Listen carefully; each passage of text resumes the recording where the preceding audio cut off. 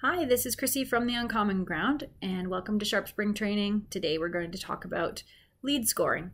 And if you've been paying attention through this video series, you'll see that slowly our company utilization score is going up. We're now at 41%. As we build this Coffeematico account, this number goes up. And always remember that within these, you can always refer back and see what you're utilizing and how much of it you're utilizing. And if you need some help, you can click through here and find some help documents as well on each of these subjects. So let's dig in. If you go to your contact manager, you'll see that there is a place for lead score here. Now we don't have it really set up, so there's no lead scores here, but that's what we're going to do now. So we're going to go into contacts and lead scoring.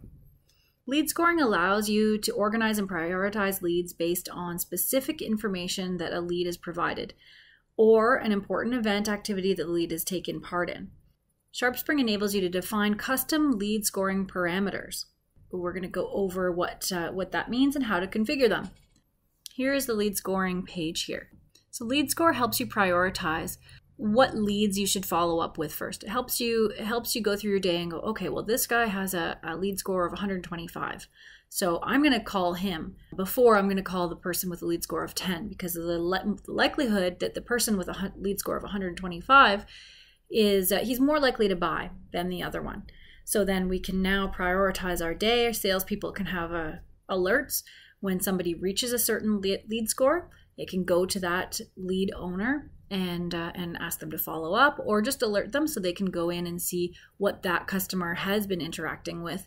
If they've been on a certain page on your website, then the salesperson will know that and be able to give them a call or shoot them an email based on that lead's behavior. This is the standard, what's already set in SharpSpring. So if the company name is provided, we've given them 10 points. If you don't think that's really important, you could give them a 5, or if you think that's more important, you could give them a 15. So all of these are customizable. I'm going to give them 20 points for first and or last name. And I'm going to give them 20 points for an email that's provided. So you can also assign points when they're attributed to a specific persona. So let's add a persona rule. Let's say we're going to add 20 points if this person is Ralph, who is the restaurant owner, and we're going to add 20 points for Brian, who is the office and lunchroom. So I know these are going to be higher grossing sales, so that's why I'm going to give them a little bit extra so that I can identify that they're worth a little bit more when it comes to the volume of their sales. You can come back up here, and these are the engagement rules. So this is on their activity, their behavior. So if they've completed a form, I actually want to give them 50 points. If they visit a page on the website, I want to give them 10 points.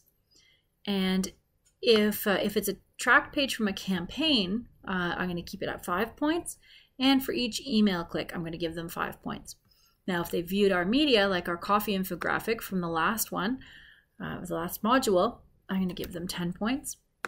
And if they engage in your social media, so let's add our Twitter page. And let's give them 10 points for engaging in social media. Let's give them 10 points for engaging in Facebook. And let's give them 10 points in engaging in a LinkedIn post. There we go. You can also have in certain pages. So if you have say an event page, you can assign a higher lead score as well if they visited that page. And if they visit our media, our coffee infograph, let's give them another 10 points. So here you go. These graphs also show you the distribution of the engagement lead scoring and your fit lead scoring as well.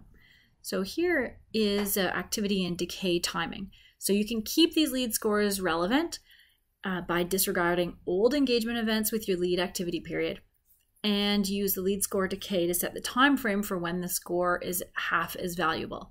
So if they get to a lead score of 100, but in 6 months, if they haven't bought yet, they're still not worth 100. So there's going to be some decay.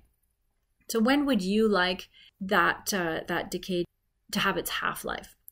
So it depends really on what the length of your pipeline is. If your pipeline is, a week from the time they pique their interest to the time they purchase, then possibly you'd want your half-life to be in 3 weeks. But if your pipeline is a 6-month-long pipeline, then you might want it to be your half-life to be at 8 or 9 weeks. So you can also turn that off, but it's nice to have that decay on so that it's real data. So now what we're going to do here is when updating lead scores, ignore activity older than. You can ignore things within a certain time frame, or you can use all activity. And here is save or save and rebuild all lead scores. So we're going to save and rebuild all lead scores. So, and you'll see this warning, performing this action will affect all lead scores across the entire company. Yes, I'm aware of that.